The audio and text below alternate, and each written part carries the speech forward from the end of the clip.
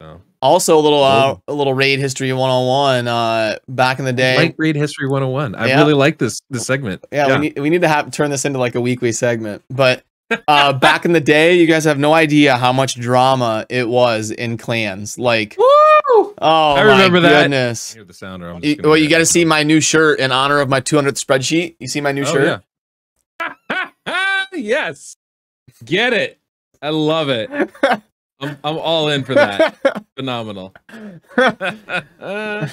Freaking the sheets. That's right. I need one of those for Bobo. I need one of those. Wait a minute. What am I saying?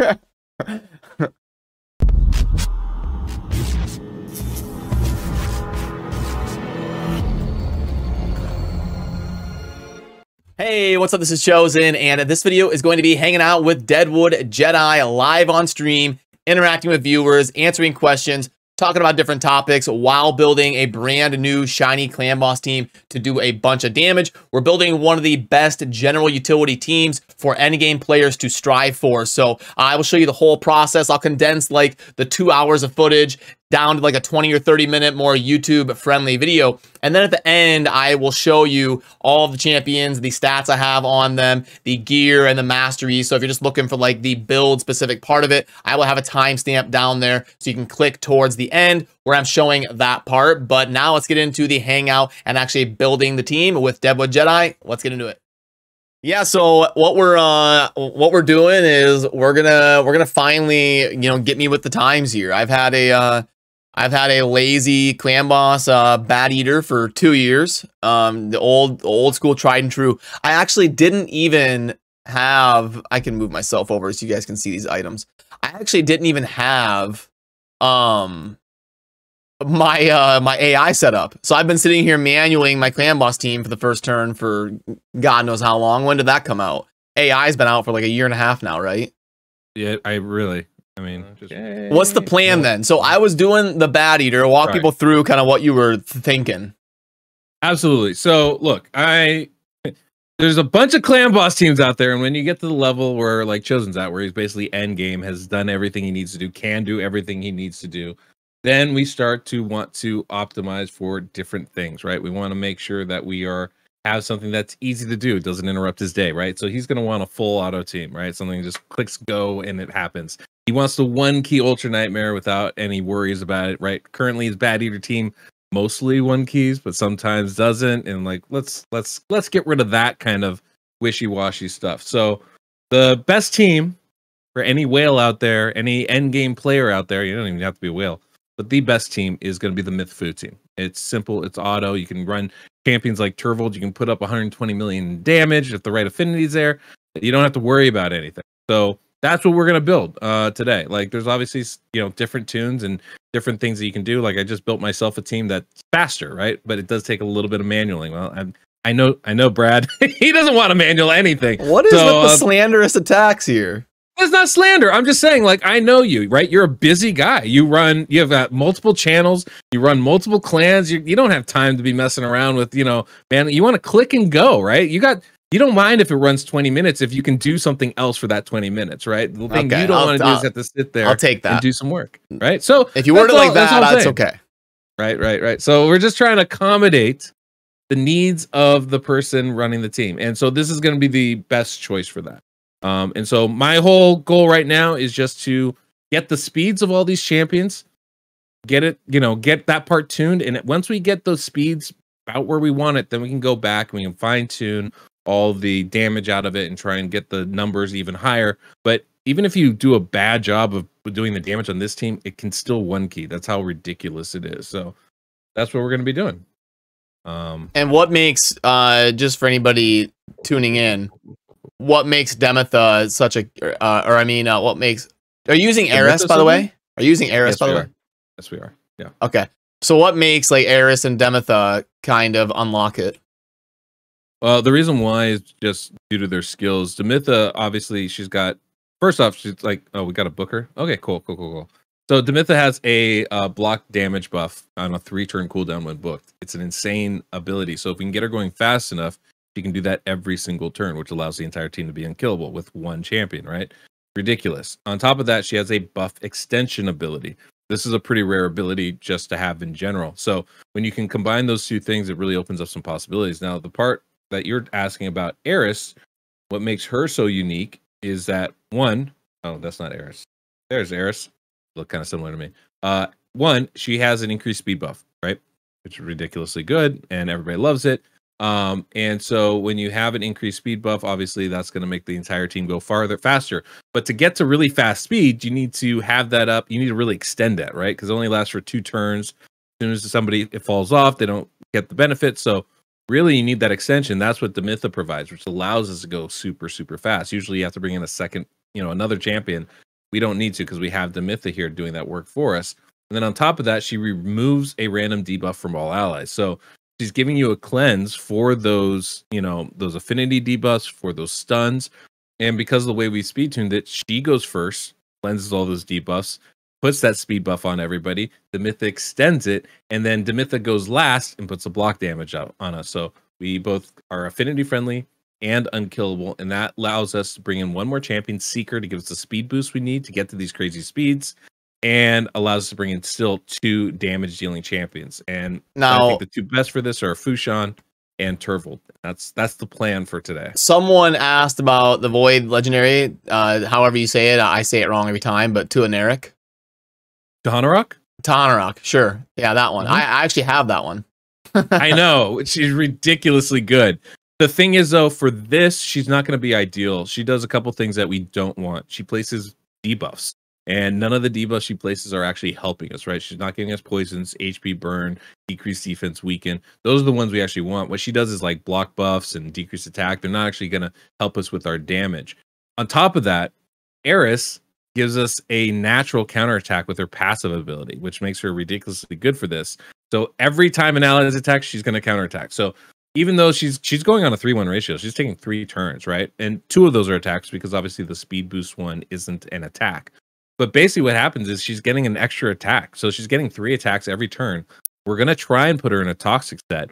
So she's going to give us a full debuff bar of poisons because she's getting 3 attacks every single turn. It's a ridiculous ability of hers. And so that really gives us a huge damage multiplier for this team. If you're able to get Eris in a toxic set, 1 key is pretty much guaranteed for you. So assuming, everything else is working the way it should. So first off, next. So this wouldn't be like a very beginner friendly one because you need to hit some pretty good speeds on it, or? Oh, this is definitely not a beginner team, right? If you can make the speeds and you have the champions, it's a wonderful comp to go with, and I fully recommend building it. But it is not what I would call beginner friendly, right? It takes some expertise, and there are some it really helps to get into the calculator and like a mathematical calculator. Just pull it up and check out some of your numbers because it can get a little bit dicey when you're trying to adjust for the different affinities and things like that. So like it's definitely more nuanced than many of the other ones. You're gonna want to pay attention to that. So it is definitely a more advanced kind of build, but it's not particularly difficult. The speeds, once you get them, you're set. What are the fastest speeds you need to get to? Well, we have Demytha at 291. That's the fastest speed. So it's something that's attainable and can be attainable for some earlier level counts if you have the right pieces of gear. But it's generally pretty tricky. One of the advantages of this one, though, is all your DPS champions are under 200 speed. So you can really build your DPS champions for damage, right? They're not going like at 240 or 220 like you have in the Bad Eater team.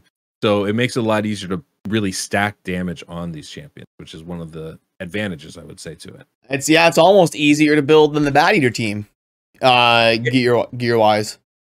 Yeah, gear wise, I actually think it is because you have to stack 2 champions basically to be fast, and after that it's really simple, right? The hard part is like the ratio between the numbers is pretty tight. So it's like on the Bad Eater, you can have somebody going between 240 and 250 speed. On this, it's like, well, I can have them going 184 or 183 or like exactly this with exactly these speed sets. So that's the part that makes it a little bit more difficult and a little bit trickier to actually build and make work well for you. And that's why I don't say this is I wouldn't say this is a beginner team because it does take that little bit of fine tuning to really make it shine. Now is the 1-click upgrade the biggest thing Raid has ever done in your opinion? Oh my god, it's so nice. It's so nice. It's an argument between that and the team setup. Those two things have really changed the game in so many ways. I wonder if we could use this thing. Yeah, it's absurd to me that it took 4 years, but better late than never. But it is absurd. You're not wrong, but at least we got it. Yeah, these youngins nowadays, they don't understand the game that we used to have to play. They don't get it. They don't get spoiled. That's what I like to say. Not a little bit. This is where it gets tough. Back in my day, you tell them, Grandpa. You'd start a clan boss fight, and the game would crash, and you would lose your key, and then your clan would kick you because you're not doing clan boss damage. That's what happened back in my day. Yeah. Not toxic at all. I'm a little bit low on glyphs, but you can use a few. Okay. That is another possible thing, right? So if we're always, that's always one great thing. If you're, Burn, you have more than a few, my friend. You have an obscene amount of glyphs. At 60. Oh man, 66-star glyphs. Cool. I have like 3 on my account left. Well, River's like a little bit low. It has 70 of each. Just a couple.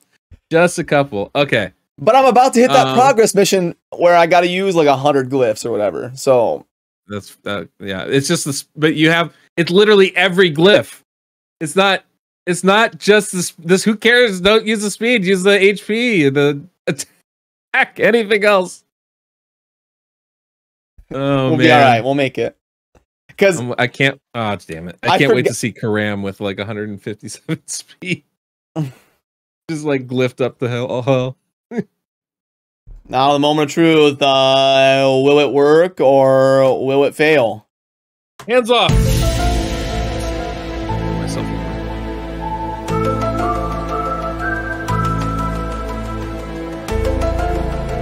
2 times the speed.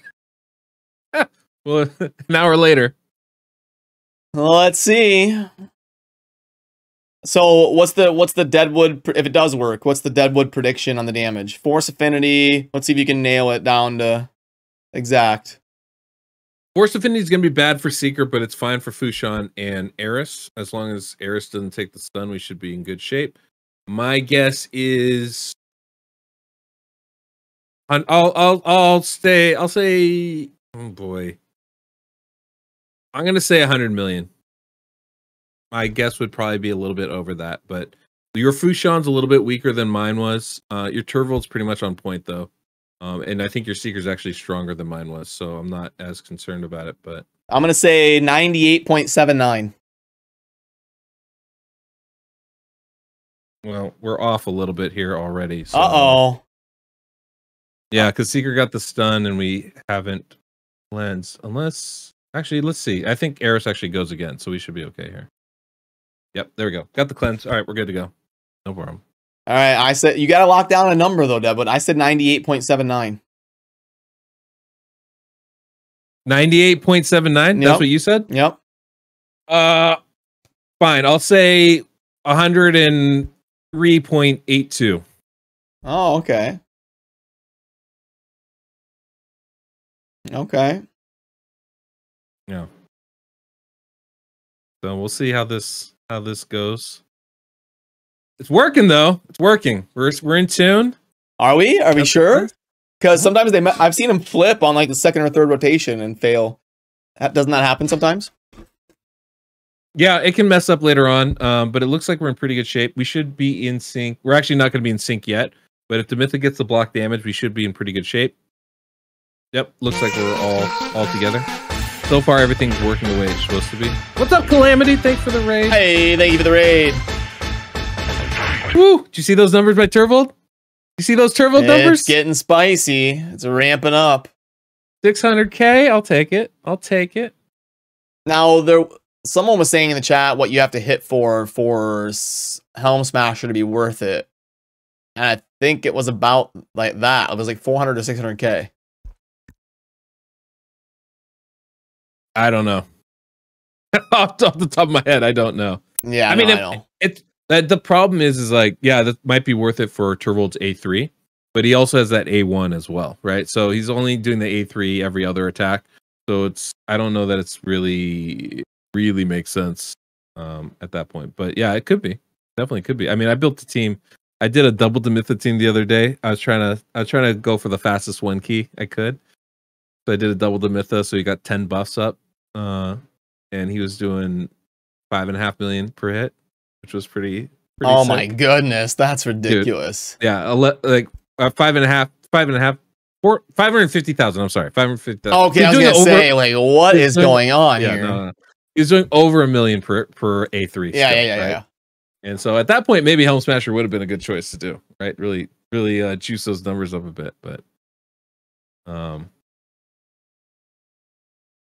yeah, it was pretty fun. This is pretty solid. You can see it's ramping up pretty quick here, and you got all those poisons up, which is pretty sweet. Yeah, so that's the power of Eris with her toxic set. Yeah, just toss another one up. And that's a great thing too. When you take that the Master Hexer, it'll extend the duration of those poisons. Taking the other one right next to it, right, that gives you a higher chance. It'll make sure that she lands them more often too. So it turns out whatever 75% chance to an 80% chance. Pretty nice. And then the big swing damage wise with this comp actually. Wait, Master Hexer does? Master Hexer extends the duration of the poisons from top. Oh, yeah. Sorry. Okay. I thought you were talking about Sniper, like the increased chance. Sniper increases the chance of those toxic sets landing too. They both have that effect though. But see right here, you notice we don't have decreased defense up.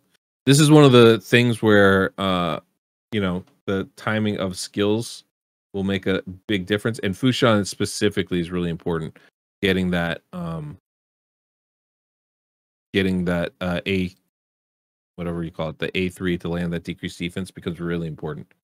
Because obviously that makes a huge damage swing for us. So if ever he doesn't land it or it falls off or something, you'll see the significant difference. But you can see we're already at 22 million on turn 12.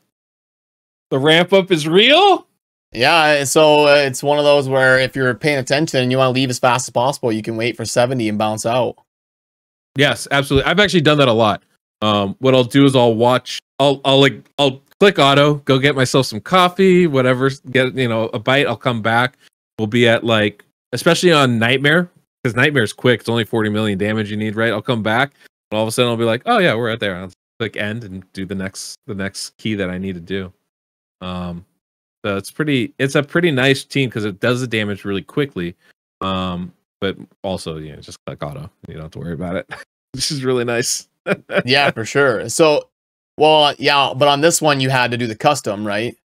You couldn't just run it. But I mean, it's saved now. It'll Yeah, of course. Yeah. Once you've got it. But this is a great thing about Clan Boss, right? Like it's there. So the next time you go into any Clan Boss team, it's going to have that same setup, that same team setup and ready to run. So you just click auto and go.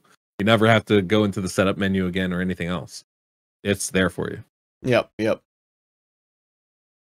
So. Also, a little raid history 101. Back in the day, like raid history 101. I really like this segment. Yeah, we need to turn this into a weekly segment. But back in the day, you guys have no idea how much drama it was in clans. Woo! Oh, I remember my goodness. I lost friends over this stuff. What would happen was, once you killed the clan boss, no one else could attack it. And clan boss is the best source of rewards for account progression. So people would flip out. If they didn't get to attack the clan boss because the team rushed in there and everybody used their keys before someone else woke up and could use their keys. And then I'd be having people DMing me I'm leaving the clan if so-and-so uses their keys again before I get a chance. And people raging at each other. I mean, it was nasty. And then it was also one of those things where you had to watch your run because as soon as you hit a certain number, you had to quit it. Right? You can't do it anymore. Yeah, because if you did extra damage, you're screwing over your teammates because now they can't hit it. Yeah. Oh man. Yeah. Well, and then there was that, and then you combine that with the clan hopping, and it was just a whole mess. I never got into that. I never bothered, but yeah, it was pretty juiced up accounts if you took advantage of that. Dude, ridiculous. I mean, that's the kind of thing where I would just, I didn't do that, but I would only imagine just get all you need to really like. Let's get 10 buddies. We each create an extra account. Each start up a clan. You just take turns hopping through for the day. I'll spend 1,000 gems to get some extra keys, but as a reward, I'm also getting 10 times the clan boss rewards. Yeah, I'll take that. Yeah, all the gear and the void shards and the sacred shards. Yeah, and the books, right? Like it was insane. Yeah. My account. I would like when I got to Ultra Nightmare, in my clan. Like by the time I had joined, they had just the first Man-Eater Unkillable team had come out, right? Where it's like you gotta get to these kind of numbers, and maybe it works for you, maybe it doesn't. And so that was where I was at when I joined. So I never even had the opportunity of clan hopping or any of that stuff. They'd like fix things like immediately after, pretty much. But yeah, it was pretty, pretty nuts, pretty nuts, and crazy. They didn't even have Ultra Nightmare on release. They added that later, like I think like 7 or 8 months in, they added Ultra Nightmare. That's what they're gonna do with Hydra, I'm pretty sure. And the meta in the early days of Clan Boss was double counterattack. Like permanent counterattack was like the first. I remember. Yeah, the first. I remember watching. Yeah, was it you or was it oh god, what's his name? No, I can't remember. Hizzle. I think showcased that. Yep. I think maybe you guys did a collab or something, but I remember watching that and going, "Oh, that's a nice team." Yeah, cool. Yeah. Okay. Me and Kizzle, we both had like Martyr and Valkyrie, and we were going hard in the paint with the double counterattack.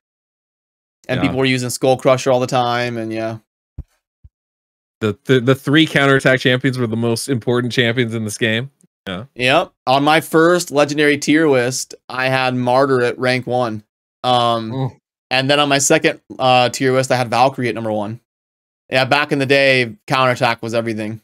And to this day, have they ever added a full team counterattack champion? Plarium is so scared to add that for some reason. They just will not do it. It's weird too, because it is one of the few things that I think they could add. But on the other hand, it makes those champions pretty important, right? It's like it's nice to be able to have that as these champions are unique. They will always be unique because they're the only ones that have that, right? It's unfortunate that they're attack champions, but it's unfortunate that they're both the same affinity. But Martyr and Valkyrie, that's the poopy part for sure. Somebody did ask you who the top 5 DPS champs would be for slotting into this comp. Yeah, the reason why Freaky G, he's asking why I don't have a Brogni or Geo in the speed tune list. The reason why is because Geomancer is a DPS champion, right? He fits in any team, just does damage. He's not actually the reason why a team can or cannot work. And Brogni is very similar. Brogni does block debuff, so he fits into any team where you want a DPS champion. He could definitely do that. And any spot where you need a block debuff champion, he can fit into those too. But there's not really any teams that the functionality of that team is built around those champions, right? Now some teams work better with those champions, but specifically Brogni, he can enable some really big shield teams. But then again, you still need like 1 or 2 other champions to fully utilize that ability. So that's why there's not a list of Brogni kind of tunes. Yep, and then someone asked you about the top 5 champions for DPS. 5 DPS slots for this particular one? Yep. All right, if you're just going pure damage, right? Not like ease of build and stuff, Ninja is going to be number 1. But I prefer not to put Ninja on my list, so we're gonna take him out of that 5, right? Because he doesn't work for every affinity and it's a pain in the butt to use. So taking Ninja out of this. Now there's, like we talked about before, there's 2 DPS slots on this team, right? There's Fushan and there's Turvold. Now Fushan I feel is very valuable because of the speed aura. you try to make a 270 speed air, 280 speed Aris with toxic set on. I'll give you, kudo points if you can make that happen. So I feel like the speed aura is pretty important. But if you skip out the speed aura, you don't want to worry about it, or you go, hey, I'm gonna have somebody in that spot anyway. I don't care. I'm not worried about matching all the DPS and all the debuffs, right? Because you do need decreased defense, you do need weaken out of those two spots. You're like, just tell me your top 5. Pervolt's number 1 for me. Varl the Destroyer, Doom Tower champion, would be number 2. Oh wow, hot take. He's like Ninja in the fact that his attack ramps up over time. Incredibly strong hitting. I would say that probably number 3 would be Draco, just because of the utility of him. Even better if you can turn off his A3 ability.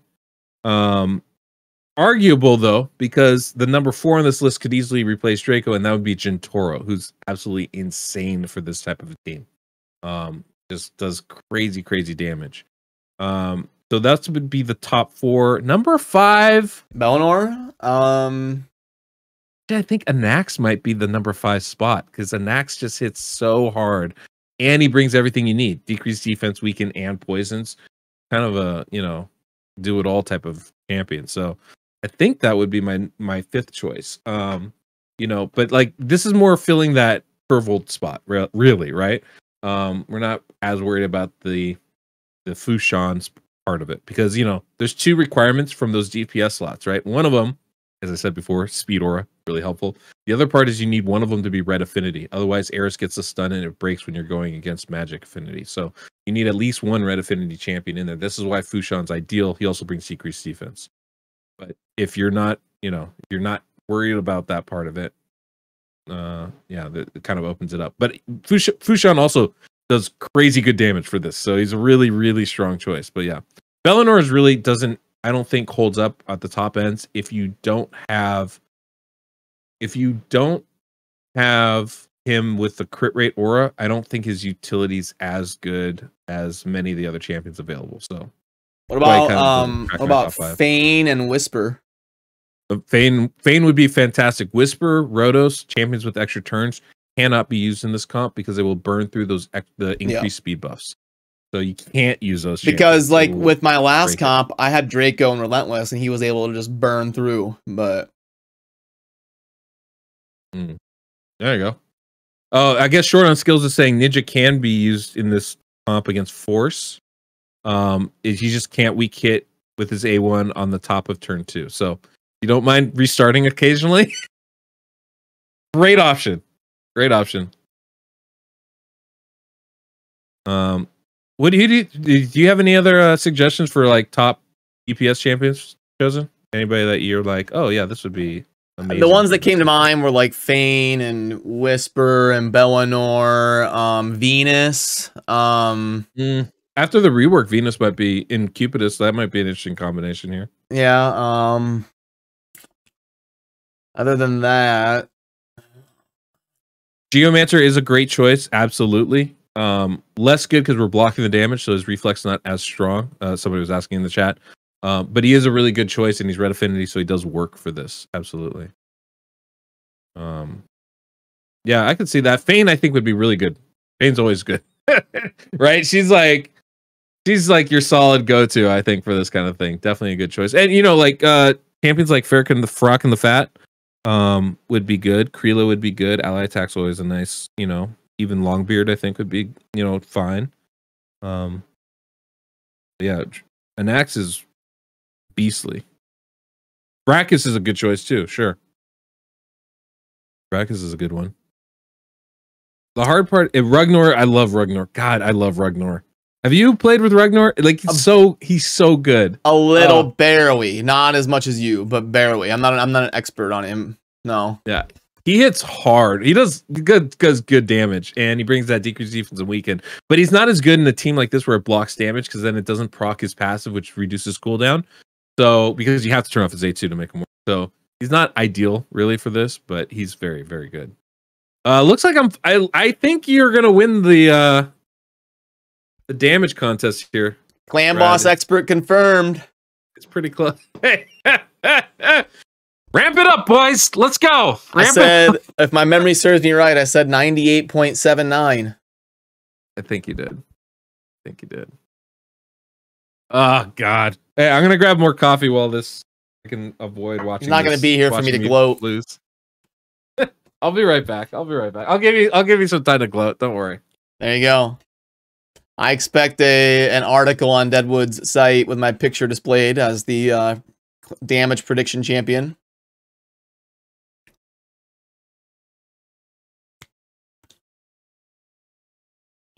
Although I think I'm going to end up selling it short too. Or I mean, or overshooting it, I mean. It's going to come short of... I mean, as long as... I think we still got a little bit we can roll with, like, glyphs and stuff. When I get that mission to use 100 glyphs, I'll slam it up a little bit.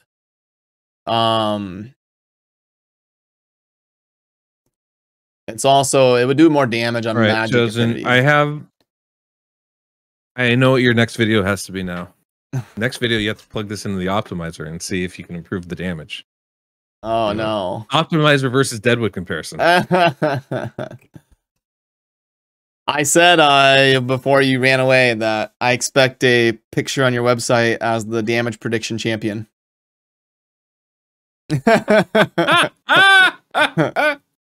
Perfect. That's perfect. I'll send you a good Here's what I need picture from you now. I need a picture of you just like pointing or like talking or something, and then I'll just put like a damage prediction next to it on each of these speed tunes. Yep. Chosen predicts. It'll be. There you go. We'll take it. I love this idea. I'm all in on this. What was the number from Deadwood? I think it was like 102 point something. I think I said 10. Yeah, I think so. 103.82 or something like that. I ended up being wrong too because I said 98.79. But we also... You're not wrong yet. We're doing about 2 million per turn. So you're not wrong yet. Yeah, I think I'm going to be a little high though. But we could slam a few glyphs in there, and there's a few little random things we could do to ramp it up. But I mean, still, and I think Force is the top affinity will probably be magic, right? Yes, that'll be your best affinity by far. By far. Yeah. We'll do really good damage that way. But yeah, for sure, there's definitely glyphs and stuff that can really pump this up a bit.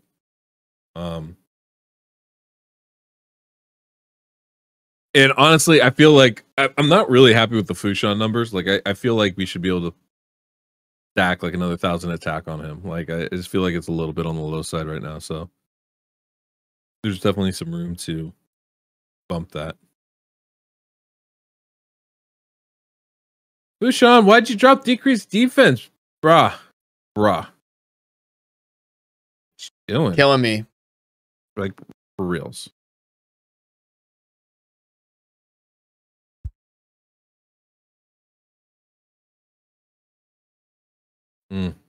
Yeah, I don't know. You're gonna fall a little short, but not too bad. Not too bad. It's a pretty good guess, I'd say. Pretty good guess. No decreased defense is gonna mess up this last turn though. He just still did 500k. That's ridiculous. I'm just not landing the debuffs. I might have to look at. Oh, you know what?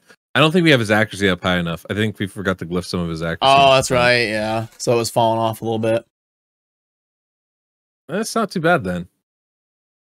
96.8. Hey, that's pretty solid. Look at that. 42 from Turvold. 43 million. Yeah, and my not doing Fushan any... does about 5 million more or so. And Ares and Fushan ended up like exactly the same. Yeah. Poisons, man. Poisons are strong. This is where my YouTube viewers will be like, Ares is clearly stronger than Fushan. Like, yep, there you go. And boom, a massive shout out to DeadwoodJedi for taking the time to hang out with me. I really appreciate it. And I will link to his channel down below so you can check out his stuff as well, because he cranks out amazing content for Raid and the Clan Boss in general. So first off, we'll start with Fushan, who we had in the leader position. And I will show you the total stats right here. Let me put down the camera while we are showing you the different stats and masteries. So there is the stats on Fushan. And then here is the masteries for Fushan. And then next up, we had Turvald in the comp as the Void Legendary DPSer. So we will do the same thing and show you the stats right here for Turvald and the gear that he was wearing, and then the masteries right here for him. And then in the third spot, we had a Seeker, who is the Magic Affinity Epic. This was the gear that he was wearing. And then the stats right here for the Seeker. And the masteries involved with him going down to a War Master. And then in the fourth spot, we had the rare Heiress and the gear on her with the Toxic set. And then the total stats right here. And then the masteries on Heiress was these ones right here going down to War Master. And then lastly, we had the Void Epic in Demetha. And this was the gear. Had to get a lot of speed on her. Total stats, got her up to 291. And on the masteries right here, going down to War Master. So I'll come back on camera, and that will do it for this one. As always, thanks for watching. Have a good rest of your day. Peace.